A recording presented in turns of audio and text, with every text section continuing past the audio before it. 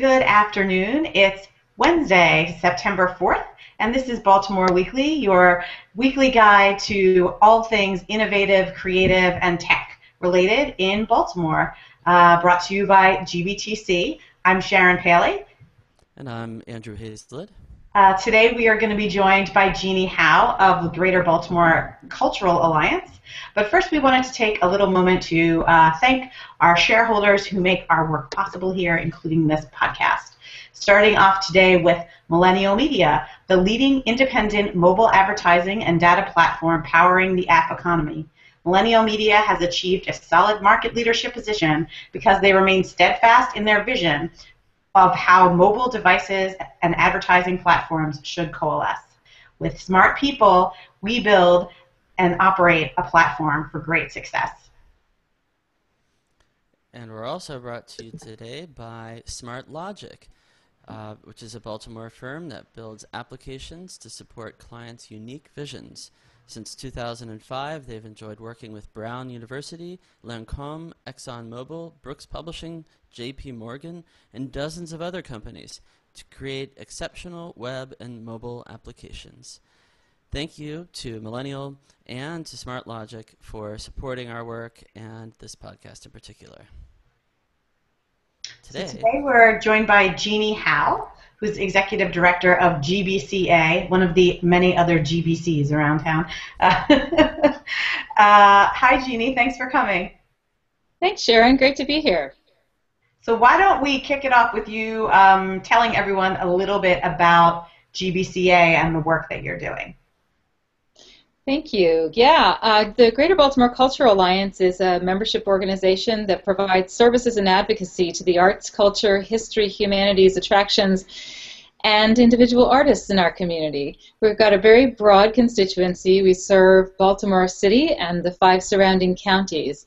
And the kinds of things that we do are help to bring the community together and artists together to be able to build partnerships and collaborations as well as to access resources.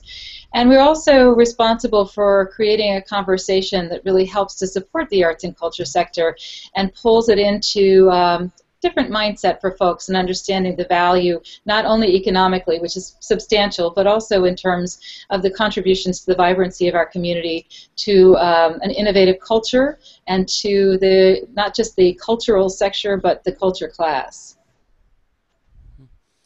You know, that you change a couple of the names around and it sounds a lot like what we're doing.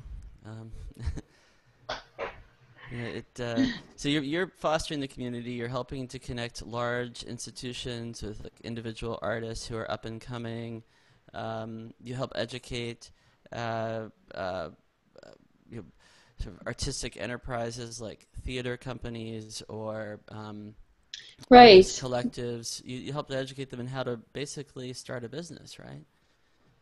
Yeah, that's really correct, and a lot of the same kinds of issues that other businesses have are very tuned to the arts and culture sector as well. And so, in emerging businesses and collectives and small nonprofit organizations, we find that folks have needs to understand financial management, but they also have needs for space, for example. And I know that that's an issue in the tech community. Do you help folks to be able to figure out a way to share space so that they get some economy of scale, or help them to understand where there might be space available that helps to activate communities in an interesting way.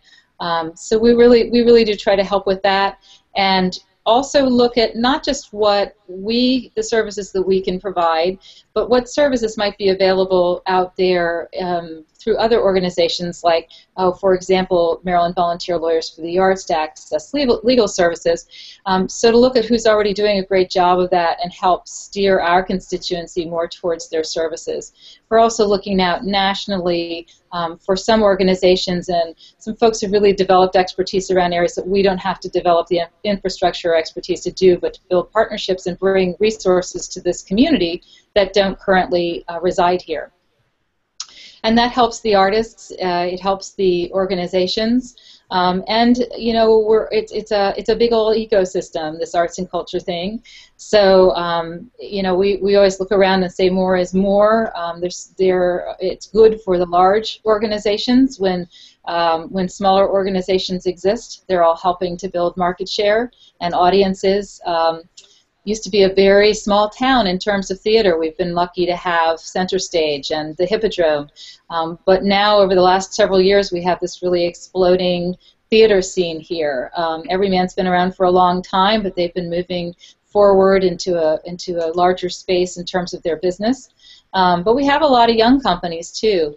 And in the cultural sector, we like to see that as part of the whole success that they have in terms of building audiences, but also the impact that they're having on the communities. It makes Baltimore and the surrounding area the kind of place that businesses want to come, and that employees want to live in, and that artists want to stay in. And those are all part of our goals.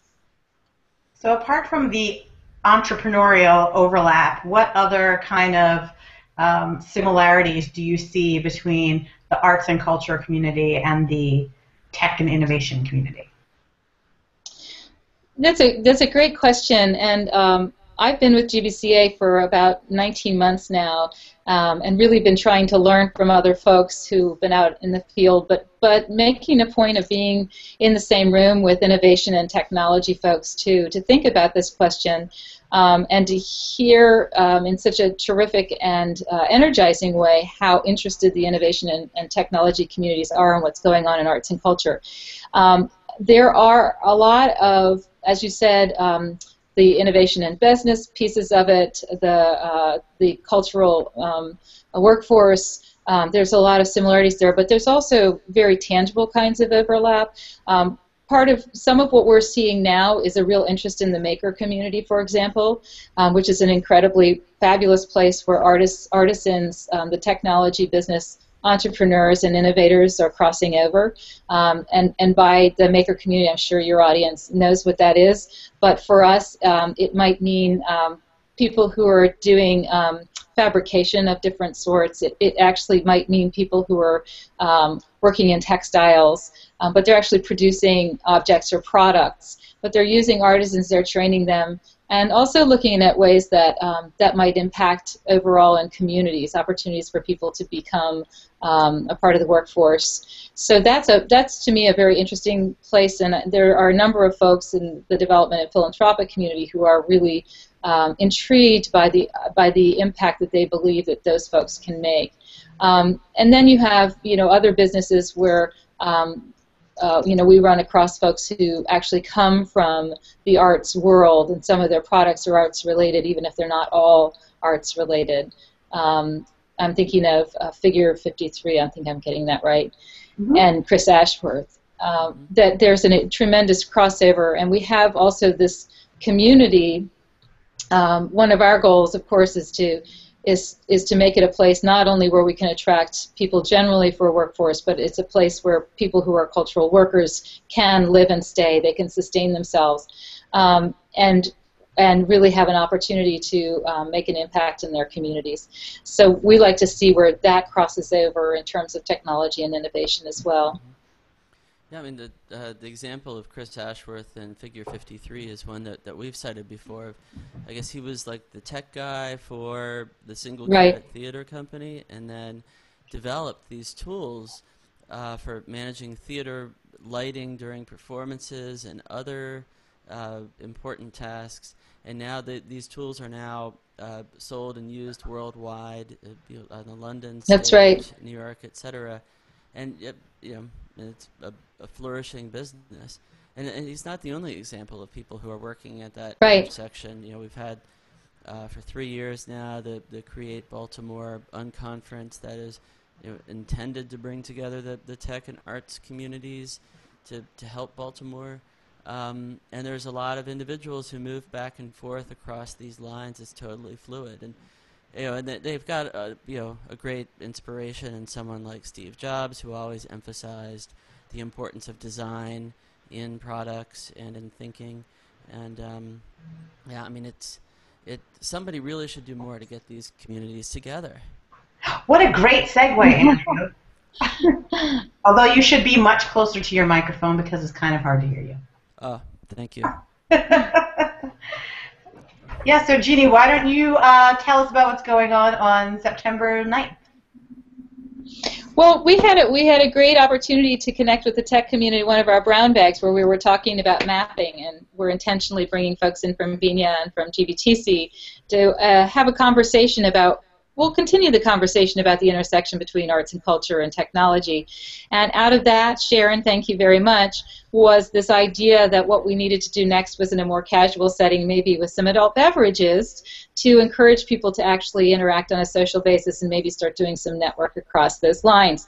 So on Monday, September 9th from 5 to 7, the Greater Baltimore Partner, I can't even say my own name, the Greater Baltimore Cultural Alliance and GPCC, I'm all flustered now, are partnering for a happy hour at R2I on Pratt Street. So we hope folks will come out and join us and take some time to get to know one another in the community too. It's a really terrific opportunity, and we feel like we're still at the front end of all of these conversations, at the front end of what all the possibilities are for building collaborations, and are excited to see what happens going forward.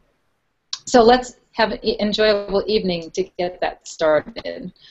Yeah, it's not a painful thing to ask. These R2I or R2 Integrated is one of our loyal shareholders. They're a great growing firm that uses a lot of design thinking in their digital marketing strategy and products.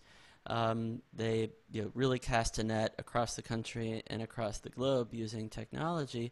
But they have these beautiful offices overlooking the harbor on Pratt Street. Right. What has been known as the Examiner Building. I'm not sure if that sign is still there. It is. Okay. Ask Matt all about it at the happy hour. Yeah.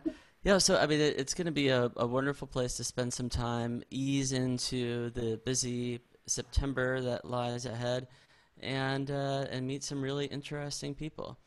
Yeah, I think it will be a great starting point for many of these conversations, or a continuation of some of the things that we were talking about a few months ago, Jeannie. But there are people in the tech community who, of course, have much greater understanding of mapping and visualization and all those things than Andrew and I do, and hopefully those folks and other developers who work on design-led teams or are in creative firms. Hopefully we'll see them there, because we'd really like to build out this conversation about tech, where tech and art meet together, and how that could be a really huge driving force in the Baltimore economy, since we have this great tech scene and we have this really amazing cultural scene. Right. It's definitely a town that embraces that sort of like quirkiness. So I think it's a big attribute of Baltimore. Absolutely. Well, thank you so much. Well, we're looking forward to it. Oh, yeah. Go ahead. Sorry. Nope, I'm done. Well, thanks so much for joining us, and we will see you on September 9th. And we'll catch up with you soon. Take care. It was my pleasure. Thank you. Take care. Okay, we'll see you soon. Thanks. Well, you were saying, Andrew, we have it's a very busy September. It is for Put us. on your seatbelt. If you're wondering what we were doing all August, well, you'll find out right now, because we have a ton of things happening, and so does everybody else. Beginning today on the 4th, you've got some of the great meetups are back in full swing. There's the Baltimore PHP Beverage Subgroup meeting at Max's Tap House this evening. There's also a really interesting event for a little later in the evening at 7 p.m. Technically, Baltimore's meetup is going to present a panel of national tech reporters who happen to be based in Baltimore.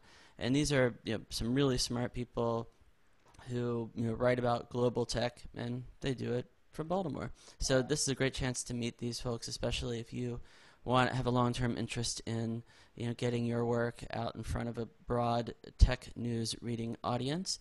They're also going to be talking about the big Baltimore Innovation Week which is coming later in the month, September 20th through 29th.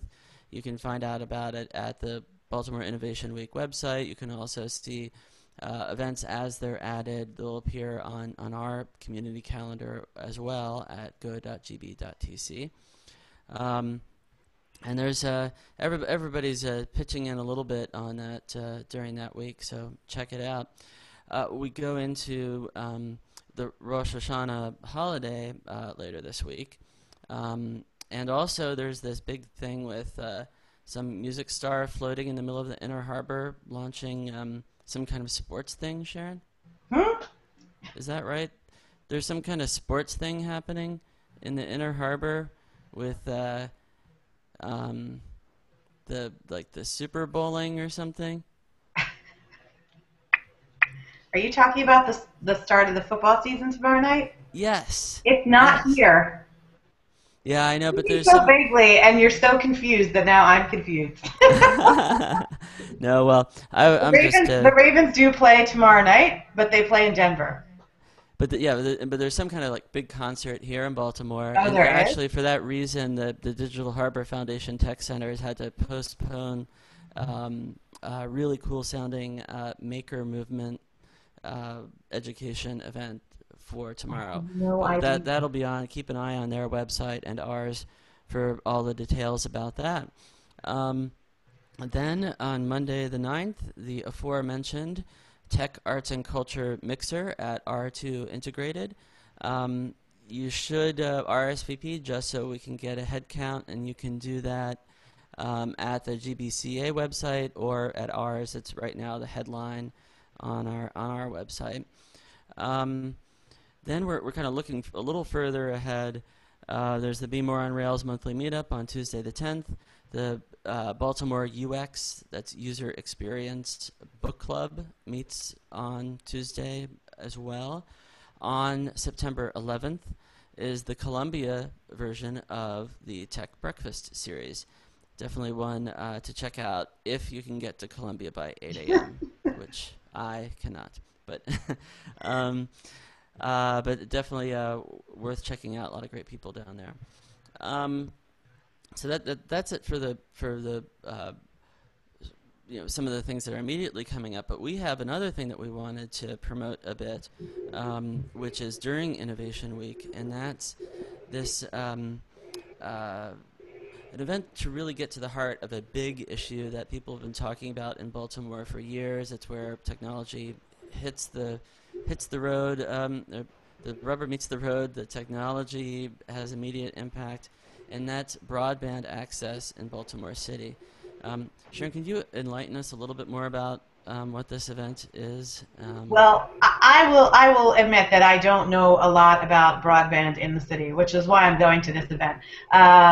But Chris Tonges, who is the Chief Technology Officer for the City of Baltimore, he was recently interviewed in the BBJ about this, that the city has hired someone or a consultant to come in and look at the broadband in the city, check out the fiber ring, and see what can be done to make it more robust. Is there a way to contract with a different company for provision of broadband services in the city? And they're really doing a very wide-ranging study of what the options are in Baltimore. There were a lot of people a year or two ago who were very interested in bringing Google Fiber to Baltimore, and that project went to another city. But sort of in that spirit, the city would now like to examine what is going on and make some decisions about how to improve broadband, which of course impacts everyone who lives in the city and everyone who's working in the city. Even if you don't live here, your company is pretty reliant on broadband. I would venture to guess. So since you're watching this podcast, so you can come and hear from Chris what their plans are, what they're hoping to ascertain through this study, and it will be kind of conversational. If you have questions or concerns about the city's broadband, we strongly encourage you to come. It's September 26th, Thursday, September 26th at 8 o'clock in the morning, and it will be held at City Hall. So tickets are very limited, but it's a great chance to sort of get like some inside baseball information on the city's broadband and fiber network. And if you want more information, you can just head on over to gb.tc/events, and you'll see we're calling it Tech Meet and Share, which is a series of sort of geeky breakfasts that we often host. So it seemed to fit into that bucket. So please RSVP. And if you have any questions, let me or Andrew know. And it's a critical issue, and people have been talking about it a lot, and this is a chance to move the ball forward. And if you go to gb.tc/events, you will see the flood of things that we've been working on.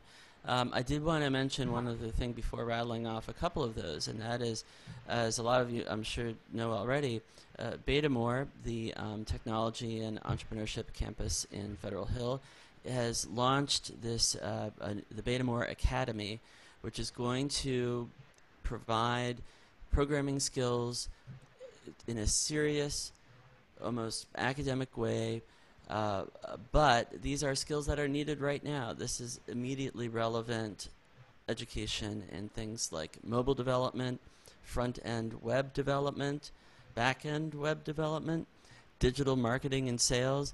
These are the help wanted ads we see everywhere.